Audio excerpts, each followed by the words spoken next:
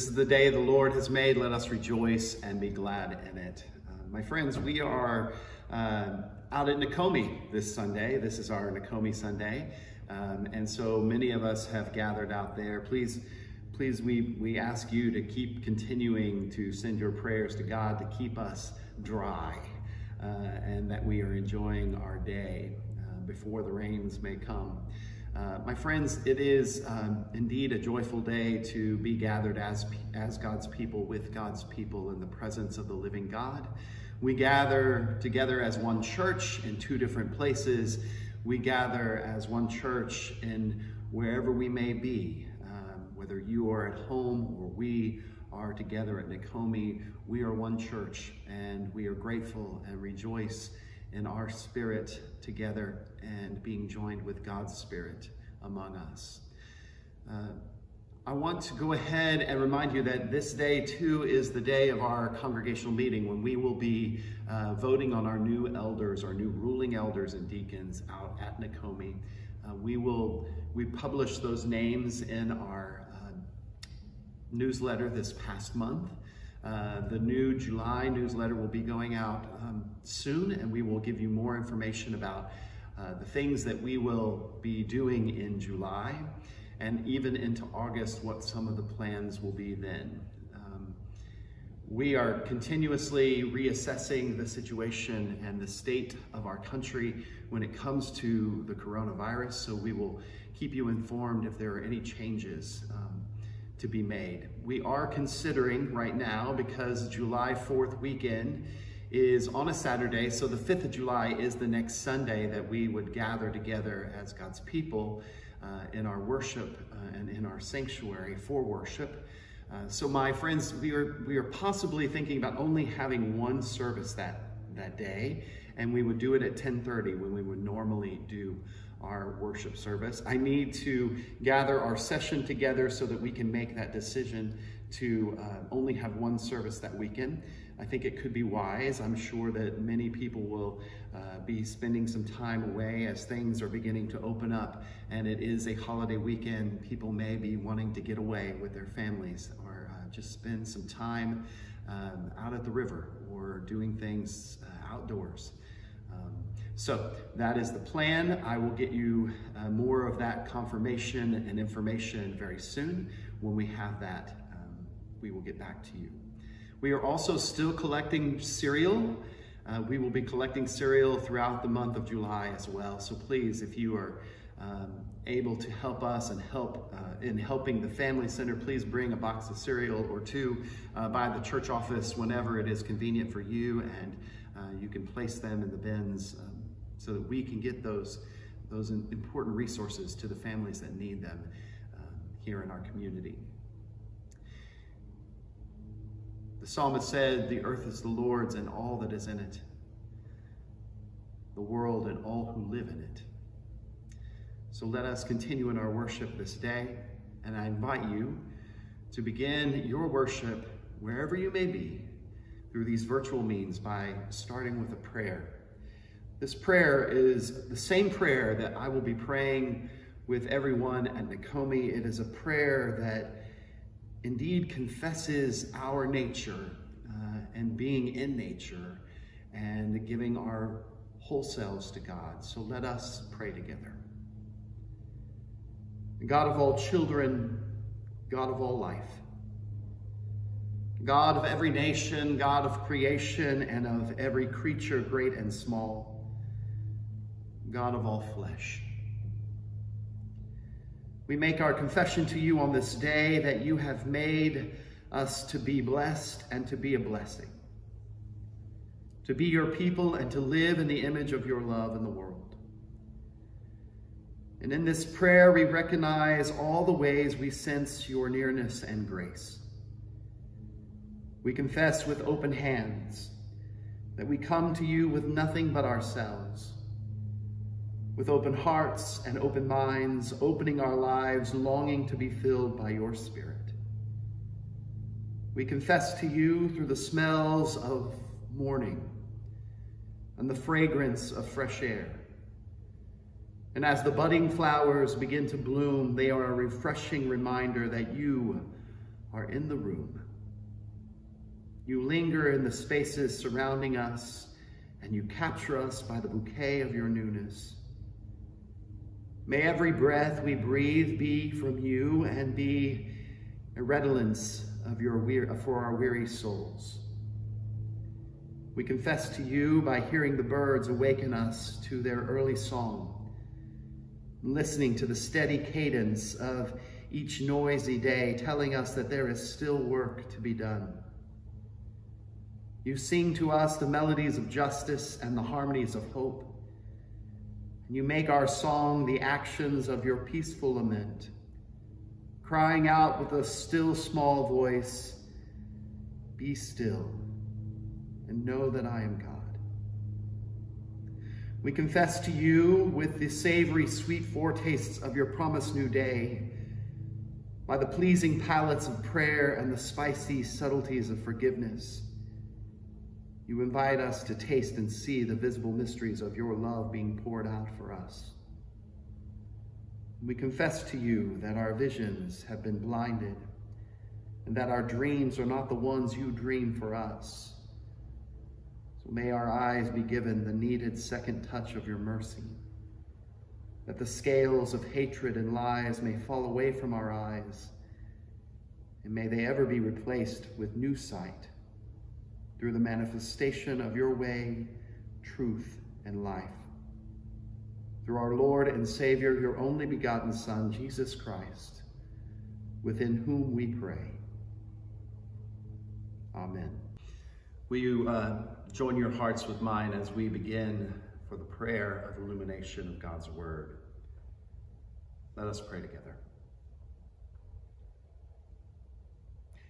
Gracious God, we pray that you escort these ancient words of wisdom, well traveled among your saints, to find us here today.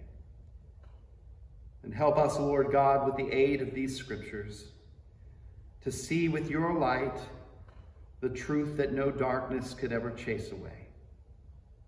And hold us fast to your love, which is an anchor, sure and steadfast, given to us by your only Son, Jesus Christ. And all of God's children say, amen. Our first scripture lesson this morning is from Psalm 13. Let us hear God's word for us this morning. How long, O Lord, will you forget me forever? How long will you hide your face from me? How long must I bear pain in my soul and have sorrow in my heart all day long? How long shall my enemy be exalted over me? Consider and answer me, O Lord my God. Give light to my eyes, or I will sleep the sleep of death, and my enemy will say, I have prevailed. My foes will rejoice because I am shaken. But I trusted in your steadfast love. My heart shall rejoice in your salvation. I will sing to the Lord because he has dealt bountifully with me. Holy wisdom, holy word, thanks be to God. And then these 3 verses from Matthew's gospel, as we have been going through Matthew chapter 10 these last few weeks. And this is the summary of Matthew chapter 10. Jesus says to his disciples, who he has been instructing quite a bit about the work of discipleship, the cost of discipleship, but here also the reward. Jesus says to his disciples, whoever welcomes you welcomes me, and whoever welcomes me welcomes the one who sent me. Whoever welcomes a prophet in the name of a prophet will receive a prophet's reward. And whoever welcomes a righteous person in the name of a righteous person will receive the reward of the righteous. And whoever gives even a cold cup of water to one of these little ones in the name of a disciple, truly I tell you, none of these will lose their reward. This is the word of the Lord. Thanks be to God. So we are out at NaCoMe, a place that is very dear to the hearts of many in this congregation and to our life together. And I am recalling a little of what it is like to be dropped off at sleepaway camp for the very first time. It can be a really wonderful and yet harrowing experience. Perhaps you recall that moment for yourself.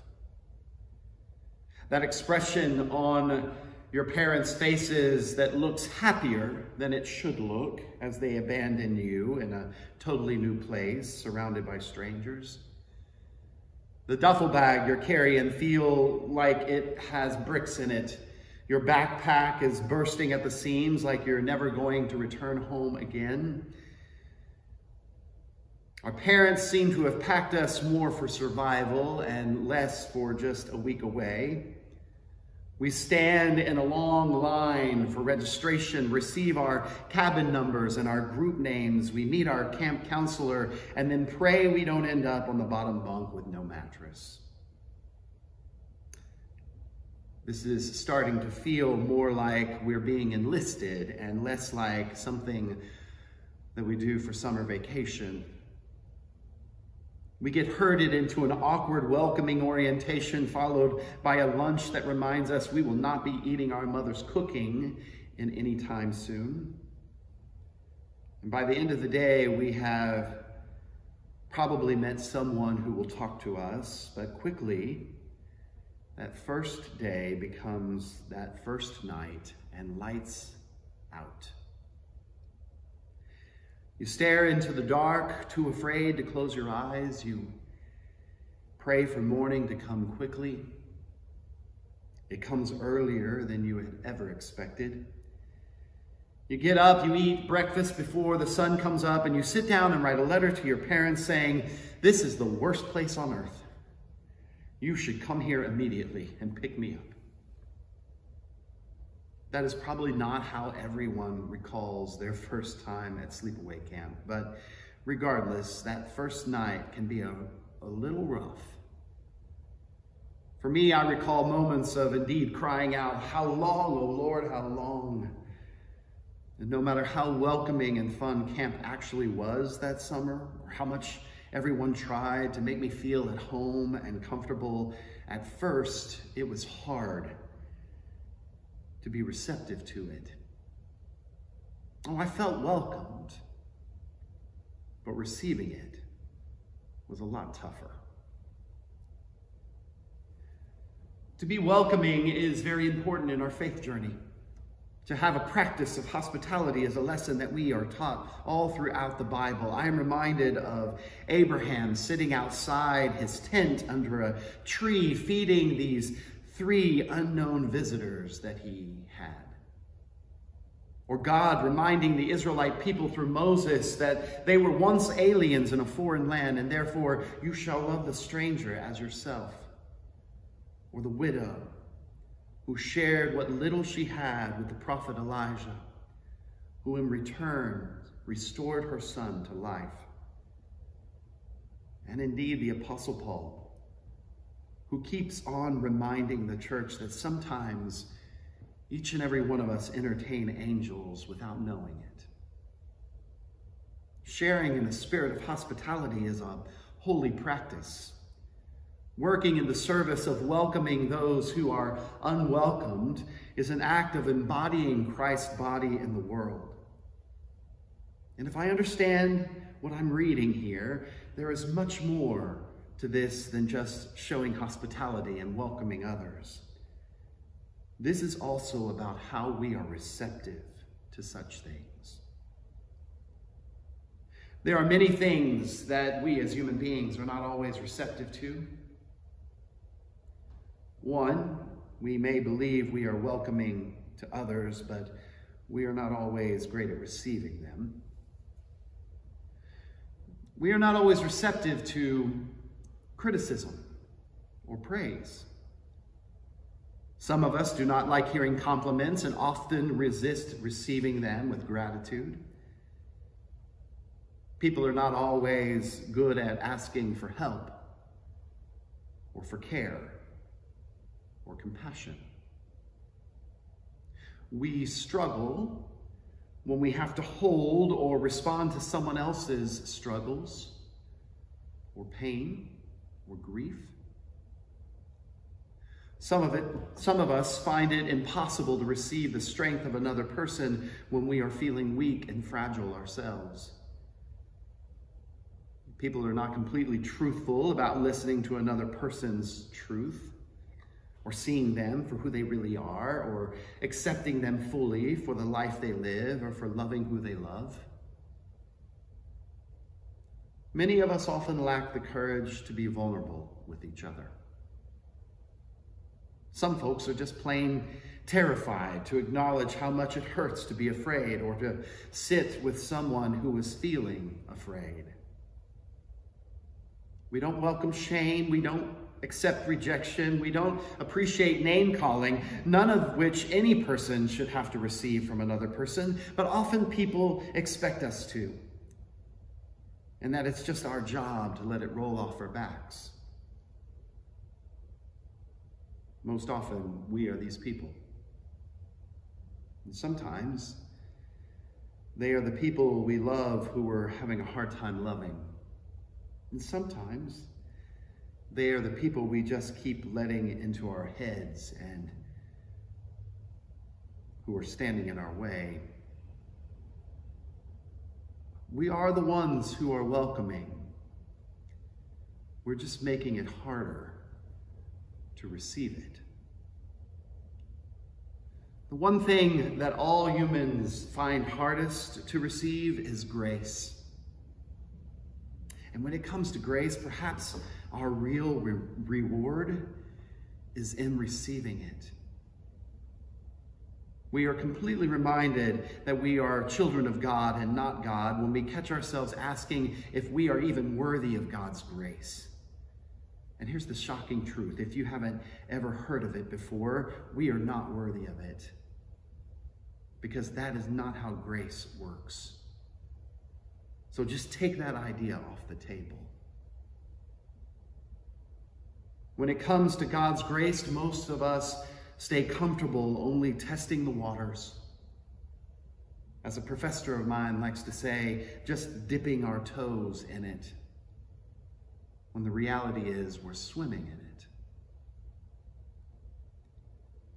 The one idea we cannot take off the table is that love and grace is poured out for us. The part we all struggle with is receiving it. The hardest part yet is not welcoming grace, but showing ourselves a little grace of our own. You see, our real reward is in receiving it. You see, what Jesus is talking about here, if I'm trusting how I'm reading the text, is that to practice the holy work of being more welcoming is to first be receptive to God's grace. Because the true reward is in receiving it. But then we are also asked to trust ourselves to be Christ's loving disciples and to show that grace to each other and to ourselves. We are all called to be Christ's body in the world, sure. But most of the time, we can do that all day long because we're no longer just testing the waters, we're swimming in it. You see, Jesus said to his disciples, whoever welcomes you welcomes me, and whoever welcomes me welcomes the one who sent me. That's grace. It's as refreshing as a cool cup of cold water. I want you to turn to a neighbor right now, or text somebody, and I want you to say, you're welcome. Or later today, or later this week, when you see someone, tell them, I'm sending you grace. And if they say thank you, you say, you're welcome. Because that's how grace works. We remind each other that we're swimming in it. And maybe then, we'll be more receptive to it. And we'll receive God's grace. And we will receive grace from each other. And we will show a little grace to ourselves. You're welcome. Don't mention it. In the name of the Father, and the Son, and the Holy Spirit, one God. Amen.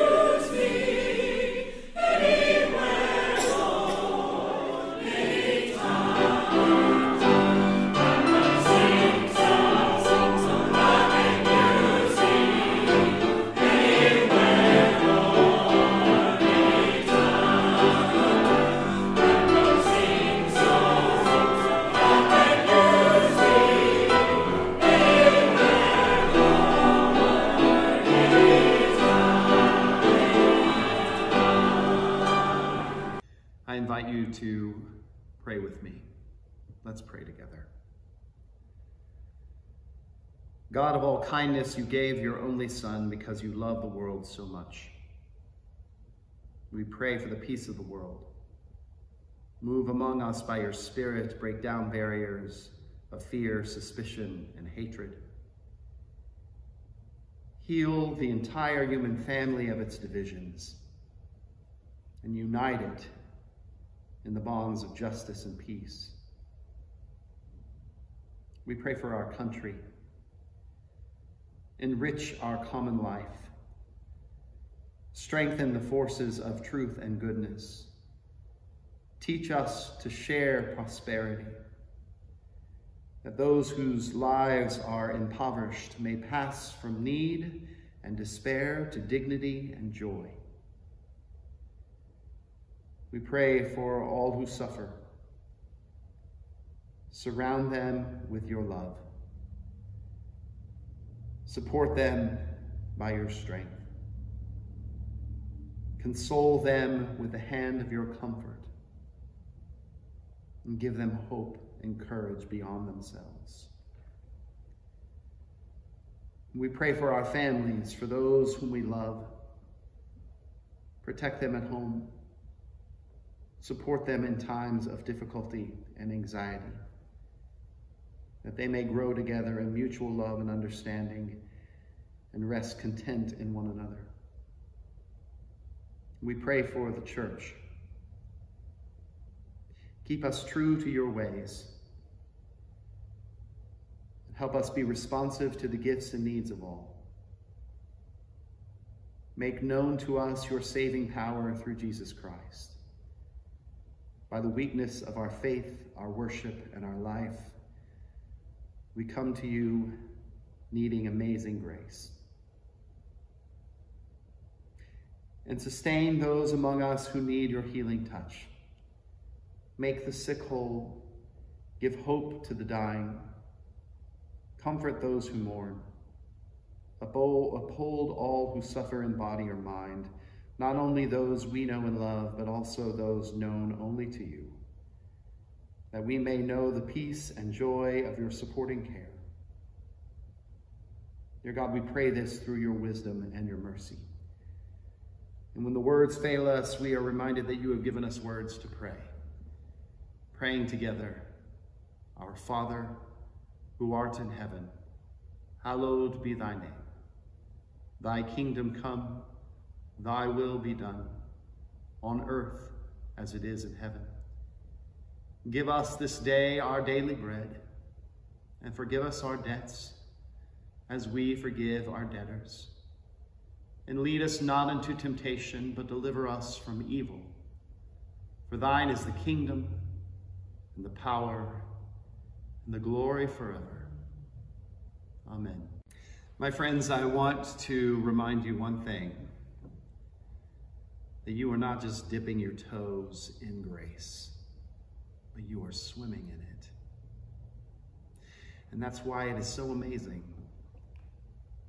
It's amazing because the reward is in receiving it. And the beauty is we get to share that reward with each other and to ourselves. So remember to show yourselves a little grace this week. Remember to say to someone, I'm sending you grace this week, because surely God is. And if someone says thank you, you say you're welcome. You're welcome.